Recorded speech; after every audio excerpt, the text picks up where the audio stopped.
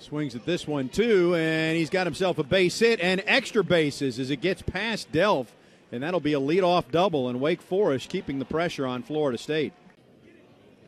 Runner is going. The throw down is not in time, and that's a third stolen bag already for Wake Forest in this game. Good lead right there, going on movement. Nate Mondou coming up, and what a play he made to Rob Bendeluzio just a little while ago. This is far from routine. You know who the runner is, and you have to make that play. If he comes down, Deluzio beats it out. Big-time play right there. Highlight play.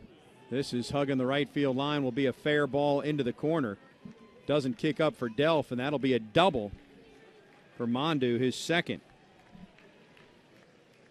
Another inning, another hit for Wake Forest, and another runner in scoring position. First pitch fastball swinging right there. Fastball in right there. Turned on it, one hop the wall and right. That's a base hit. Deluzio is going to come charge. They will wave Mondou home. Here comes the throw to the plate, and he's around it into second, now into center field. Base hit plates the run. 4-0 now Wake.